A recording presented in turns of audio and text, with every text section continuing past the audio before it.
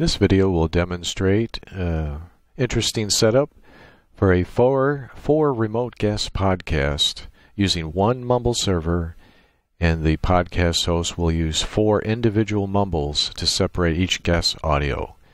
Let's demonstrate the audio first, and then we'll talk about the setup a little bit. This allows you to place the mix minus, since we have separate inputs and outputs for each guest. And Reaper does a very good job of also allowing you to use some effects, VST effects, or some DSP plugins to help out with the audio. So for guest 1, we're going to open that up. Because in real life, people mumble and stutter and have heavy accents, and this won't work in voiceover. We have to understand what you're saying, otherwise people won't buy the product. So the standards are a little looser today, a little more casual than they used to be. That's the point that I want to make. And for the second guest, and I wasn't really ready to plunk see what Todd has to say. Another $800 for another chair. So I'm going to wait a little bit, shop around, but Eurotech continues to be like the #1 seller here, at least locally. The guy told me there's still nothing that compares to the Eurotech chairs. So audio sounded good. The server is in California, and I'm hosting this interview tutorial from Missouri. So it's a bit of a trip over the internet, and that's what the audio sounds like from here to there and then back to here. Music over Mumble, even though it's mono.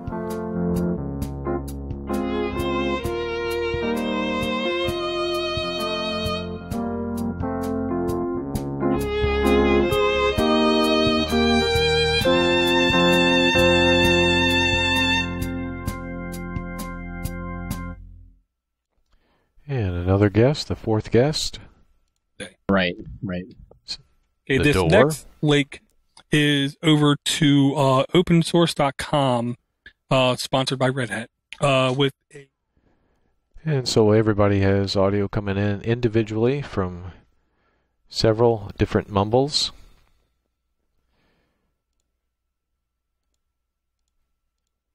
Those are all the mumbles as the host that you have to set up using mumble-m commands.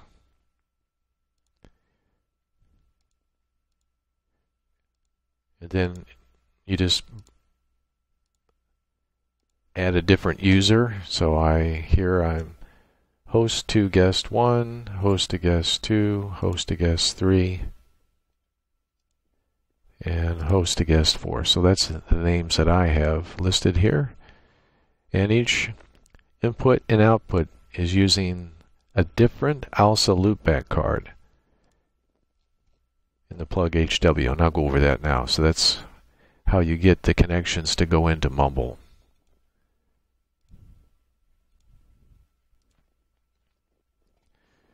So the command structure, first of all, you have to make the loopbacks and reboot. So go to your etc. modules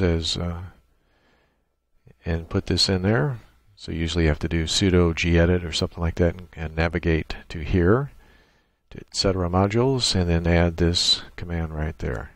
I'm using 6 different loopbacks, so you have to do enable equals 1, 1, however many loopbacks. Each one stands for another cable. If it's just sound to loop, it's just going to be 1 cable. But I wanted 6 so that I could use the last 4 for the input and output of each guest. As it loads in the audio adapter command, to do that is this, jack load. I'm calling this particular instance the Mumble guest 3 audio adapter -I. In the hardware, I'm using the 4th loopback 4 here. And here's the aplay-l command I have. Those are all the loopbacks and any other extra sound cards I have. The Intel is the Realtek HD audio sound card on this laptop. I have an HDMI as well, and I also have a UCA Behringer 222 but the ones I'm interested in are what numbers here. So we're doing 4-0 here, and on Mumble, we're doing 4-1. So that's what you have to look for. So, for instance, here's loopback 4-1. So I go down to plug HW, look for 4-1, which is at the top since I'm using it. Most of these others are a little bit glitchy in how they work, but this plug HW seems to work really well with the audioadapter command. It's nice because it matches the one you ask for, and you only need one cable since Jack Audio splits up the input and output so you don't get a feedback. You choose the same card for the output, 4-1. Plug HW, there's 4-0. We don't want that one because that's the first one we use in the audio adapter command. So we use the 4-1 command to connect to the appropriate loopback here. So loopback 4-1. And you just do that for each loopback on each Mumble. Log in and move to the room of that guest. Everybody can still chat with everybody, of course, in Mumble, but you're not going to hear the audio from Mumble itself from each other guest. They're going to hear it from you. You're going to redirect the audio coming into your station using Reaper. So each guest's audio comes into Reaper, and I can determine over here on the inputs for each guest what I want them to hear. I'll go over the mix minus in a second, but it's just a wiring. It's very easy to wire this in Jackrouter. So for the microphone, it comes in 1 and goes out 1. I'm also using this DSP plugin, which I like. It's a noise gate compressor limiter. It does everything, and it works pretty well in Reaper. And these are my settings over here. And this will be in the show notes if you want to add that to your Reaper plugin list.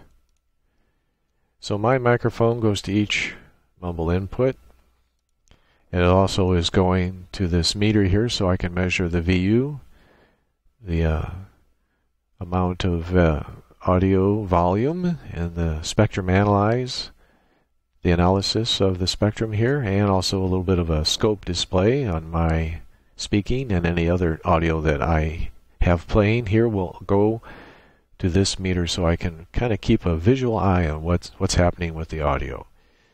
And to do this, I'm using the Breakaway RTA. We're using the default wave in, and this will default to pulse audio in this case, the way I have it set up. So I have every audio output going here so that I can watch it on this meter. I also have the meter always on top, so if I can still click these volumes here, and it won't disappear the meter here, and I don't have to hunt it down again. Okay, so back to the alignment here. So for desktop audio, I'm also using pulse audio, and we have that playing through This Week in Tech. Let's turn that up a bit. Point. And what is an insert point? Yeah, it can be. An insert point is a place where it's typically after the preamp in the console. So let's say you've got an instrument level input. So if you wanted to play some audio, and that's just an example, it's coming in here 7 and 8, and it's going out 7 and 8. Not only to my sound card, but to every guest connected to Mumble. Since it's stereo, I have both the 7 and 8 go into each mono Mumble here.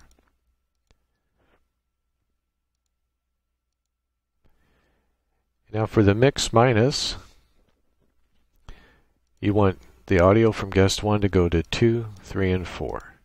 So the audio from Mumble guest 1 is coming in Reaper track 3 and out Reaper track 3. It's not going to anybody else yet because I wanted to draw this for the video. So you just click and hold and drag to guest 2, guest 3, guest 4. So now the audio from guest 1 goes to guest 2, 3, and 4, but not back to itself, so you don't get the audio feedback. So that's how you get that minus in there. So now for guest 2, it's coming in 4, going out 4, but not to anybody else yet. So we want guest 2 audio to go to 1, 3, and 4. So track 4 to 1, 3, and 4. So guest 2 now goes to Mumble guest 1, 3, and 4. And same thing for guest 3. It's in 5 and out 5. But we want it to go to 1, 2, and 4.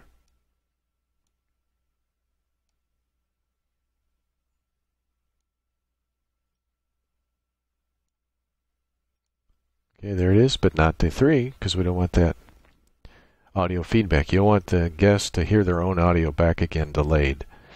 And that's where the minus kicks in. That's how you draw this. Okay, so now for the last guest. It's Reaper track 6. It's not going anywhere yet, but we want it to go to 1, 2, and 3. 1, 2, and 3. But not 4. So now we've done the mix minus for everybody. So let's take this up a little bit. Demo. Well, if you're getting started, you know that a demo is losing control of your unmanned aircraft toolkit. But where do you start? How do you put a great demo together? Right, so now I'm hearing everybody, but I have the mics blocked on all the mumbles here. As I unblock it, so what do I do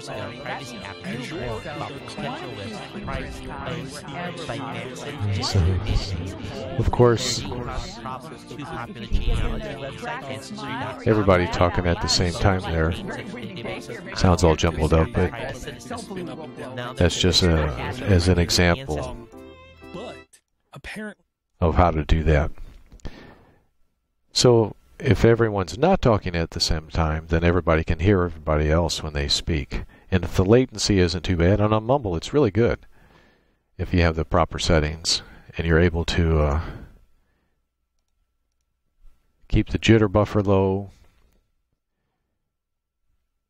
and you keep the output delay low, and the audio per packet low, and you have to have the advanced settings clicked here. So again, we'll review here. So for the audio input, we're using the loopback cards, plug HW version. So whatever you have on the command here, which is always has the second number as a 0, you want the second number on the Mumble input and output to be 1. And that matches it up. And with the audio adapter command, it lets you lose just one individual loopback cable to get them both. So I don't have to have loopback 2, loopback 3, like in some setups. So I found that very convenient and worth the extra latency with that ring buffer at 4096. And we have the quality all the way up, audio per packet. That gives you the fastest, being at 10 milliseconds. The higher you pull it up, a little bit more latency. And we turn the audio processing off. Noise suppression and max amplification. We found that works a little bit better if you have your audio going into the Mumble input at a correct volume, which is just a little bit below this slider here, this voice hold slider. So as where you see it, it's just about right. And if you keep it right about there, not too low below that, or not too high above that, you'll have the maximum volume before the Mumble AGC kicks in. If the Mumble AGC kicks in, which is okay, but it can squash everybody else's audio. So if everybody is at a certain volume, you won't kick in an AGC circuit. The AGC also distorts the audio slightly in some cases, so that just takes it out of the mix. We found that to be about minus 14.5 dB on some of our testing, so it's fairly close to that. So if you can advise your people how to get that much volume into their Mumble input, they won't stress out the Mumble AGC. It also causes a little bit of a delay sometimes, since it causes Mumble to work a little bit harder. The Mumble output, again, that second number is always a 1, and you just have to match the loopback. I have the jitter buffer all the way down, output delay all the way down, and it works pretty good for the connection with our server. So if you're getting some pops and clicks, sometimes you can turn that up a little bit and try it that way. But it just adds a little bit of latency to whoever does that.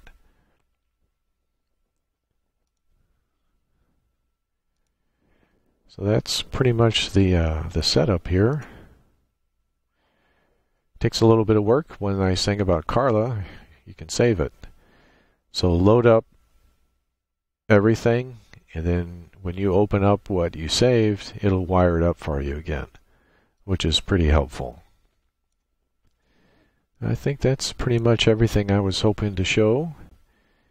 We have 4 Mumble call-ins with 4 ALSA loopbacks with 4 Mumble-Ms all in the terminal.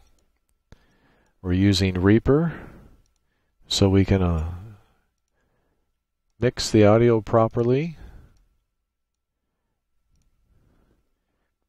We're using the KX Studio Carla so we can house this routing bay here. Carla also has other plugins you can use by itself that you may not get with Reaper, since Carla, of course, is Linux.